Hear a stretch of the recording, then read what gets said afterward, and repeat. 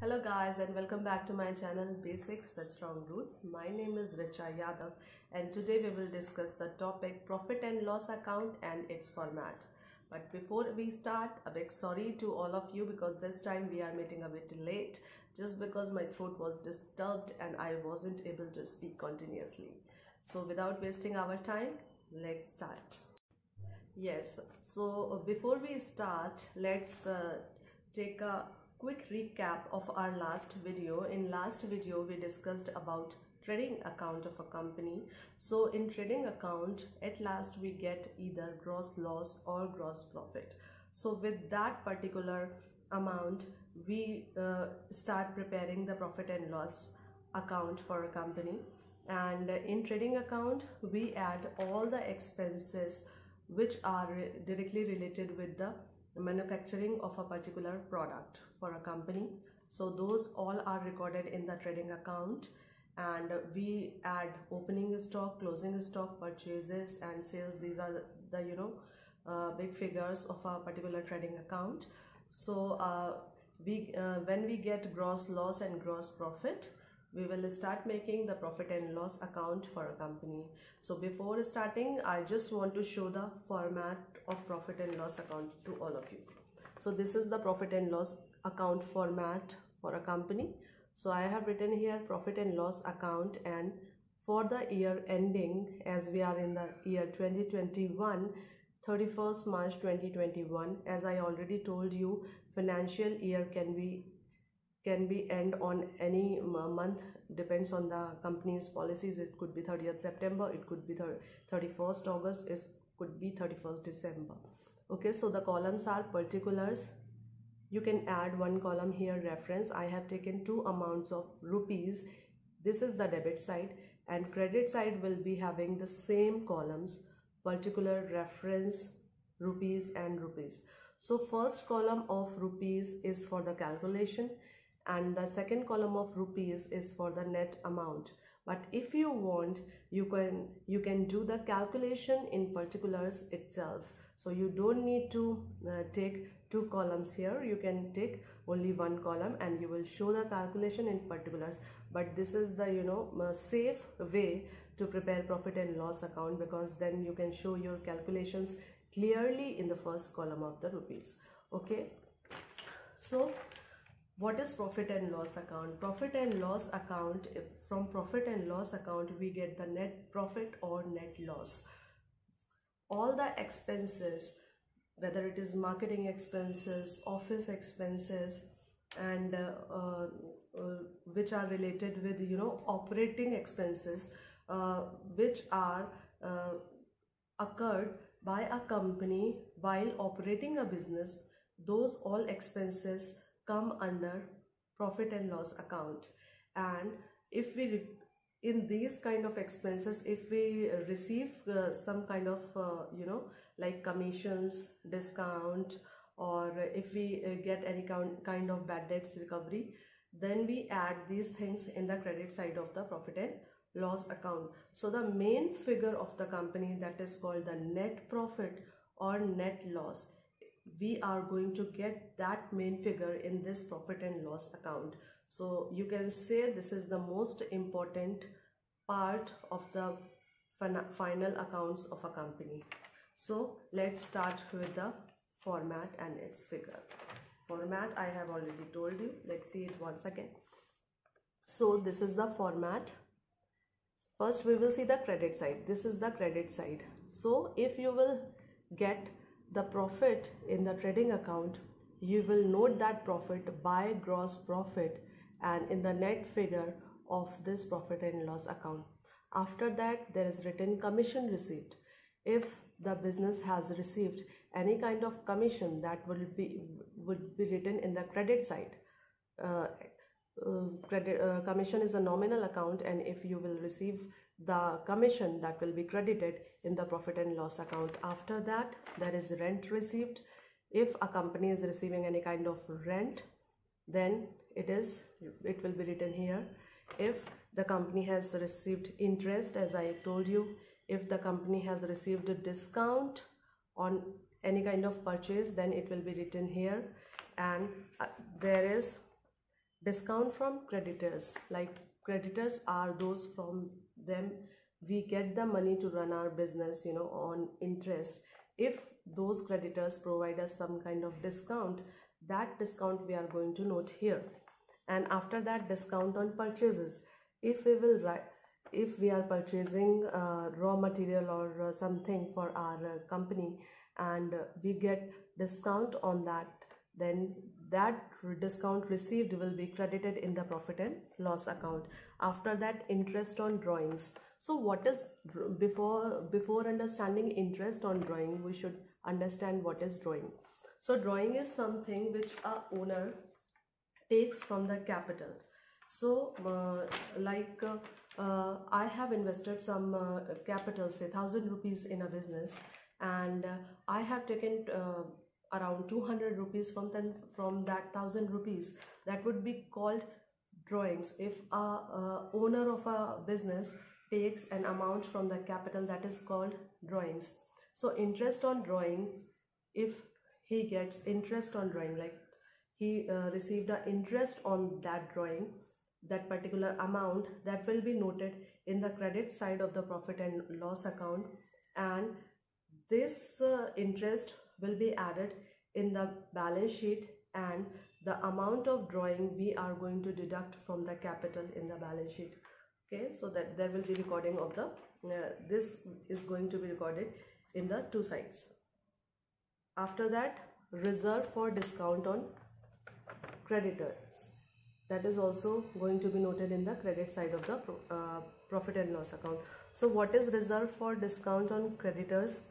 If we have maintained a reserved amount, that if we will get the discount from creditors, that is our asset, that is we have maintained already, that is our earnings, then we will note it in the credit side of the balance sheet, profit and loss account. Interest on renewal of bills, if we get any kind of interest on renewal of bills, then we will note it on profit and loss account. Then bad debts recovered, and everybody must understand what is bad debts. Bad debts is something which is not recovered by the company. Like I have given 1,000 rupees to someone, and that person did not return that amount to me, that I will say that is bad debts. वो पैसे डूब गए. So if any kind of bad debts, that that person again came to me and said take this 200 rupees, then those recovered from 1,000, at least 200 rupees recovered, those 200 rupees I am going to write in the credit side of the profit and loss account as bad debts recovered. Provision for bad debts, a company maintains provisions for bad debts. This is the safer side. Like if a company says that debtor is not going to return us the money, then maintain a provision for those bad debts. That provision is going to be we are going to write in the credit side of the profit and loss account. Then royalty received, and after that miscellaneous income and sundry income. Miscellaneous income is any other income which we will receive, then we will write it in the credit side of the profit and loss account. And the more specifically, royalty received. So what is royalty? Royalty is could be book royalty, or any kind of mineral royalty, or any other kind of royalty. So royalty is something for which a owner gives permission to use his property to some other person, and that person gives royalty to that person. Say, let's take the example of book royalty. For just like an author is writing the book, so he has given that write-up to a publisher. Then a publisher is said to the author that I will print your book for your write-up, and I will give you 2% on each book sold. Like if a book is sold for 500 rupees, it's 2% I am going to give you as royalty. So who is the owner of the book actually? The owner of the book is the author, because he has written the book. But the publisher is taking his property, his write-up, and published it and selling his book and making money, but the author should get something. So there was a deal of royalty that on each book sold, I will give you 2% or 3% or 5% as settled between both of them. They will get the royalty. The author will get the royalty. Or there is another example. If an owner, like a company, wants to use a land of an owner, then owner said that you can use my land for this particular purpose, but I want royalty for against it. So if a company is using a particular land or a property, you can say machinery or something else, then the company will pay the royalty to the owner of that particular asset. So if a company is receiving royalty, in case the case can be reversed, like the company has given its land or machinery or a property where something is like minerals are getting extracted from that particular land, then the company will get royalty for that particular land from those people who are using that land. So this is something which is noted down as royalty received in the credit side of the profit and loss account. So now we will move to debit side of the profit and loss account. I would request all of you to see it properly. Okay, so let's start with gross loss. If we will get the gross loss in the trading account, we will note it down in the debit side of the profit and loss account as 2 gross loss. After that, office and administrative expenses, all the operating expenses which a company is occurring in its office and the administration charges, all will be recorded in the debit side of the profit and loss account. And those expenses are salaries of the employees, rent rates and taxes, postage and telegram, like posting something, and telephone charges. Telephone are the mandatory things for an office, and printing and stationery if the company is printing something like pamphlets and the final records and something for its clients. Office electricity, the electricity charges, that bill, the insurance, if a company has maintained any kind of insurance, the insurance expenses will be noted down in the debit side of the profit and loss account. Then legal charges, any kind of legal charges which are occurred during the legal activities, those will be recorded in the debit side of the profit and loss account. Then after that, marketing and selling expenses, any kind of expenses which are related with marketing and selling, advertisements, those will become in the marketing and selling activities of the profit and loss account. That is freight outward.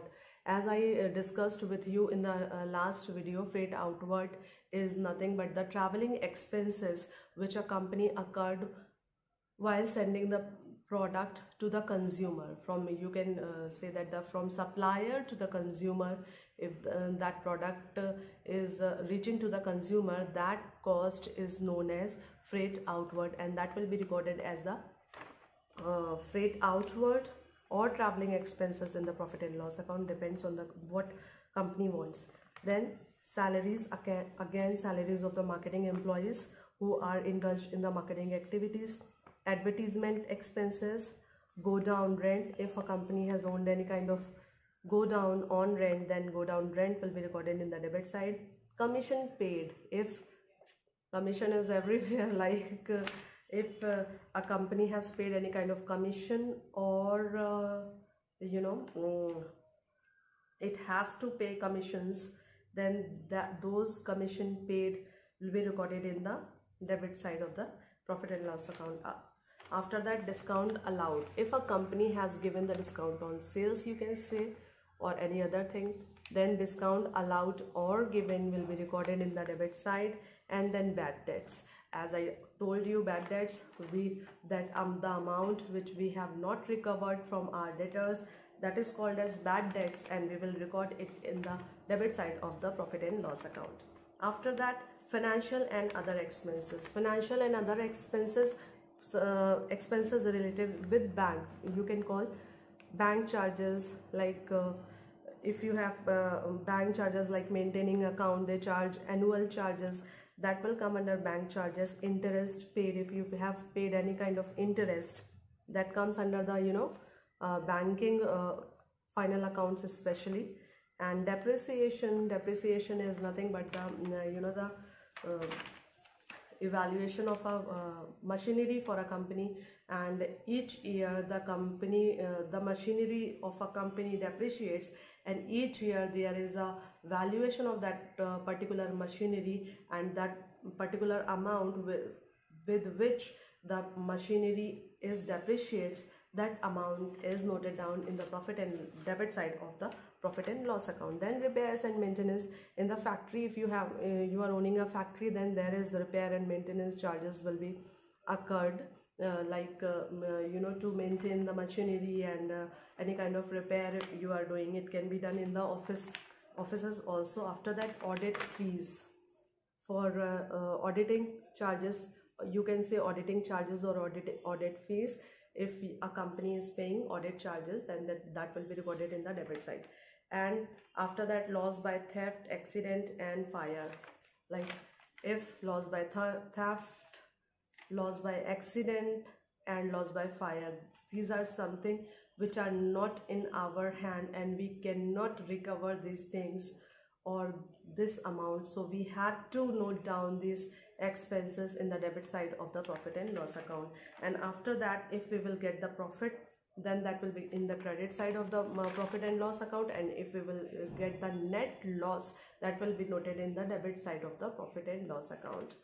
Hope you all understand this, and if you see any kind of confusion and you are not getting anything, then please write down in the comment section.